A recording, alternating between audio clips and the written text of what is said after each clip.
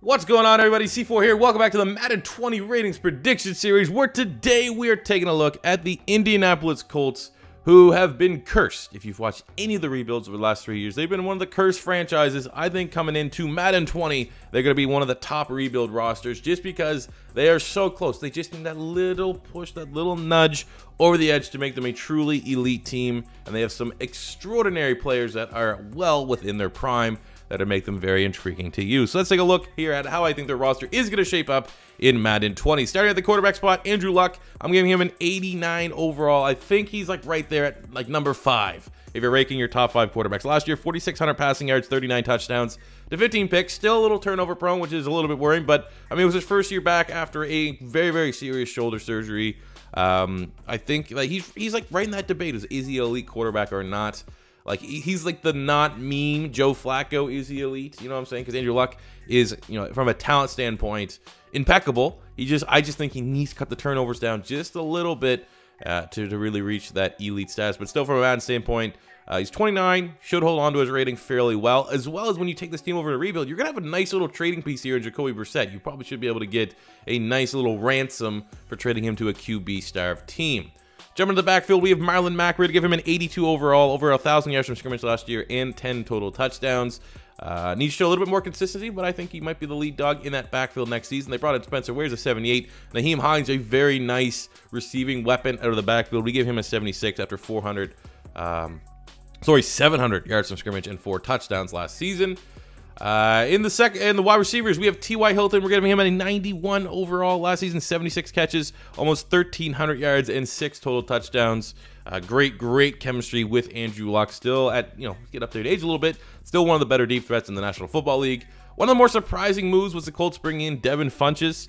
I mean, sure, there's some potential there for him to finally, start to put it all together. But in terms of the contract they gave him, it's like $10 million.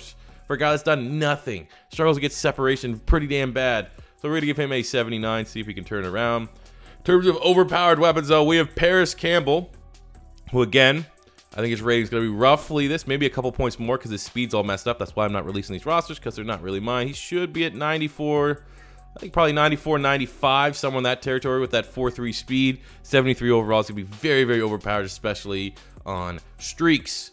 At tight end, we have Eric Ebron, who we're going to give an 88 overall last season, 66 catches, 750 yards, 14 touchdowns for Eric Ebron. I mean, there is a little bit of worry of the one-year wonder, but he was a really, really talented first-round pick out of North Carolina, struggled to find any sort of rhythm with the Lions, and now he's starting to put it all together. So I'm going to give him the benefit of the doubt that he's just turning it all around. Him along with Jack Doyle, who gets an 83 grade zone, very well from Pro Football Focus, one of the best blocking tight ends in the league.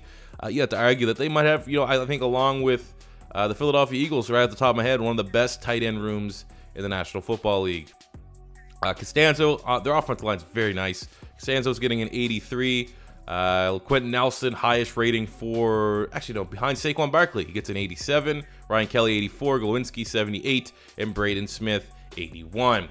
Jumping to the defensive side, we have Jabal Sheard, who we're going to give an 84 overall. Last season, 5.5 sacks, 14 TFLs. For a very productive edge rusher that there was some concerns if he's going to be able to make that transition from a 3-4 outside linebacker to a 4-3 end, and he, pretty much proved that, yeah, he's a pretty damn good player. At right defensive end, Kimoko Toure is getting a 78. I think he had like 4 or 5 sacks last season. Nice little promising season for the rookie out of Rutgers entering his sophomore year. Looking at the inside, this is where they got a lot of production. This is, this is why so many people are patting Ballard, the GM, on the back, because he's finding diamonds in the rough and getting really good production on them. Danico Autry, we're going to give him an 83 overall, 9 sacks, 13 TFLs last year. As like a defensive end, D tackle, kind of played a little bit like Michael Bennett for the Philadelphia Eagles. Probably should be classified more as a defensive end, but he plays all over that defensive line. Then we have Marcus Hunt, who we're going to give an 81 overall, 5 sacks, 13 TFLs last year, bounced around after kind of being a little bit of a bust for the Cincinnati Bengals and finding a late career resurgence with the Indianapolis Colts. Left outside linebacker Darius Leonard, my adopted son, my boy. We're giving him an 88 overall, which I think is the second highest rating for a player entering their second year, just behind Saquon, who we gave a 90. Darius Leonard, as good of a season I've ever seen a rookie linebacker have. Here's Darius Leonard: 163 tackles, 2 interceptions, 8 pass breakups, 4 forced fumbles, 7 sacks, 12 TFLs. So while in reality his weakness is pass coverage because he's not a tremendous athlete, he still was able to get picks and pass deflections to break up plays and be disruptive. It's ridiculous, man. He's getting an 88. His rating is going to be off the charts. I wonder if he's going to get a superstar X Factor. I personally would give it to him. Ben Bandigoot is actually going to be really intriguing rookie too for the Colts. Really good athlete.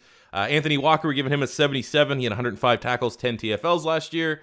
Right outside linebacker Justin Houston, coming from the Kansas City Chiefs, still holding on to an 88, one of the best edge rushers. Hopefully he can stay healthy for a full 16 games. If he does so, we're definitely going to get double-digit sacks there for the Colts.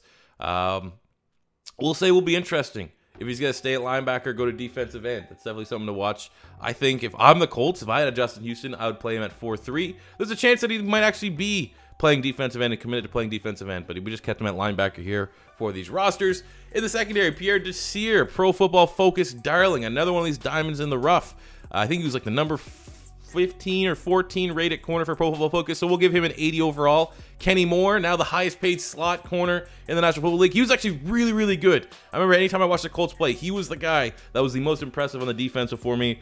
So we're going to give him a 79 overall. 3 interceptions, 11 pass breakups, 77 tackles, 4 TFLs last season. Definitely trending in the right direction. Get my boy Quincy Wilson from Florida. Rock Ya-Sin, the rookie from Temple. I think he will get a very nice rating. A great young secondary here for the Colts. At free safety, Malik Hooker's getting an 84 overall. Last season, 2 interceptions, 44 tackles. Graded out very well from Pro Football Focus. And at strong safety, Clayton Gaylors, we're going to give him a 79 overall, 89 tackles, some of the most tackles for a safety in the league. Lots of depth, though. Farley and Kindred could be nice little trade pieces if you chose the Colts as your franchise team. Vinatieri, the Ageless Wonder, is getting an 80, and Rigoberto Sanchez with a 76. So there you go, guys. Those are my Madden 20 ratings predictions for the Indianapolis Colts. As always, if you agree or disagree with any of the ratings you saw today, let me know in the comment section below. If it's your first time stopping by, don't be afraid to hit that subscribe button, smash the like button if you enjoyed. And until next time, it's C4 saying peace out.